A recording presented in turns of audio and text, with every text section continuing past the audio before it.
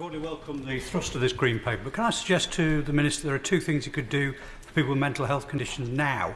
One is to ensure that those assessors undertaking work capability tests are properly qualified. Yes. And secondly, could we take out the small number of people with long-term enduring mental health conditions who are never going to work and stop them going around this merry-go-round, which is neither good for them or the taxpayer?